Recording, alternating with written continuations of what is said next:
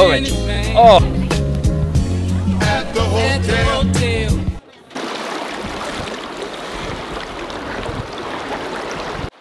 River Hodder, upper reaches, in at Whitewell beat. I'm staying in that room up there.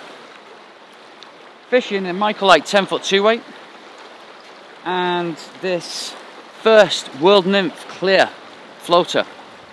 It's made out of polyurethane, and by nature it's much more slick. Much more slick. Shoots easily. Microlite 10-foot 2-weight. Clear prototype World Nymph line. Backing braid and indicator, 6 inches. 7 feet, 6 feet down to the first dropper, which is a March brown. An old March brown. And then down to that, 3 foot to a Duracell jig. Beginning March, see how we get on. Swinging March browns, eh? Woohoo! What about a single spay? Oh, swinging wets. I went from reservoirs to rivers. All I saw was cast down and it swings it across. I never knew. Dead drift. And that's what this gives you, dead drift. It's so perfectly balanced, especially with this reel. Very little wrist movement. See, there's none of this moving your arms around, doing all this. All the action's in the tip. It's so delicate, the rod. You just flick it with your hand. So you know at the end of the drift, you just flick like that. The controls, like, I've never felt anything like it. This, particularly this 10-foot 2-weight, so responsive. Little tiny flick of the wrist. You're back in. Love it. Why do I like a tip action rod when I'm nymphing? Okay, if you've got a rod that's 10 foot long, but it bends a lot all the way to the butt, which is good for fighting fish, it's not good because it shortens the rod. And in nymphing, you need to keep the length of the rod. Very little sag on the line over that current. See this current? Fish are on the far seam. Reach over currents like that. So you need it to retain as much of its length as possible, number one. But then you create a stiff rod because it doesn't bend. So the trick is to make a tip action rod that when hits a fish, turns into basically a fiberglass rod.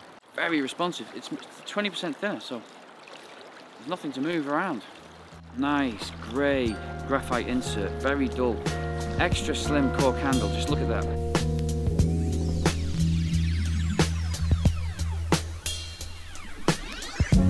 At the hotel, treat me like I'm for sale. At the hotel. This feature here, I've not spoken about it a lot yet. I don't know if you can see, but it sets the guides onto the side if you choose that, and that keeps the line off the blank.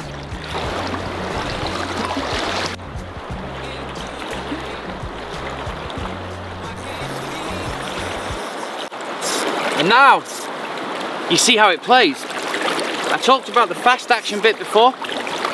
Now it turns into a soft rod with lots of shock absorption. This is, to be honest, a rare grayling on a very difficult day. I might not get this chance again. I want to get this fish in, I really do. Also, it's for camera. It will look good.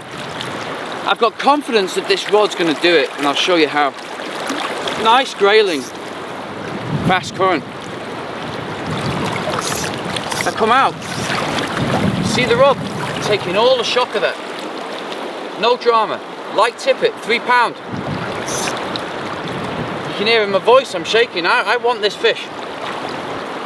You know, it's all very well, as you say, in a stock pond. I've got 45 minutes on this river, I want to get a fish. And here's a nice one. So, 10-foot 2-weight, true 2-weight. It's still only starting to bend properly from the top half. This is a good grayling. It's okay. It's a fast current, a lot of water on. Now watch this. It turns it from a cage fight into a chess game. How have you ever known a grayling to come to your hand like this? Like a salmon, watch.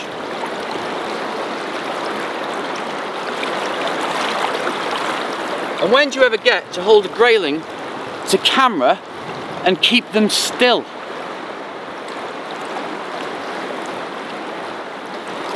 They subdue the fish. That's why I fish light. Well, this is my room, and there's the river. 1.9 meters on it. It's come up a meter, 1.2 meters overnight. So that means I can't finish this grayling vlog. So I've switched venue, come to Stocks Reservoir. Still the same 10-foot 2-weight. Now let's see. Yesterday I fished for 45 minutes on a river that was just coming up in flood. Had one fish. 10-foot 2-weight. You saw me nymphing. Now forced to change. This is the only rod I've got on me. I'm on Stocks Reservoir. There's quite a strong wind, but I know that the fish are up. There's no rising, but I know people are catching them with floating lines. So I've changed from a Nymph line to a Jeremy Lucas dry fly 2-weight floating line, 33 foot long. I've actually got quite a long leader on now. It's it's about 13 feet. It's got one dropper on it. I've got a cormorant on the point and a buzzer on the dropper. It's as simple as that. I've made a fluorocarbon leader because I want to cut through the surface. And I want to demonstrate that I can still use this rod on still waters as well. So, see how we get on. People think that, you know, a 10-foot 2-weight or 3-weight or even a 4-weight is a nymphing rod. No, for me, I want to go as light as possible, as long as possible. Yeah, sure. I'd really prefer a 10-foot 4-weight maybe right now. Bank fishing, bit of wind. But if I hook a fish here on this 10-foot 2-weight, I'll get it in. It's nice fishing. I'm enjoying it already.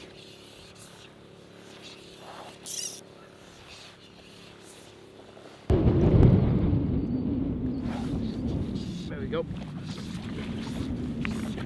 There we go. So we took the cormorant on the point. 5-pound tippet. Look at that rod bent.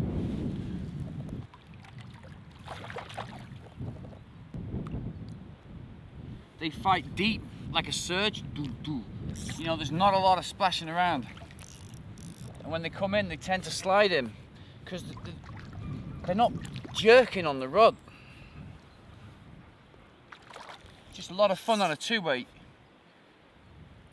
You know, it's a windy day. I'm bank fishing. Don't need a 7-weight.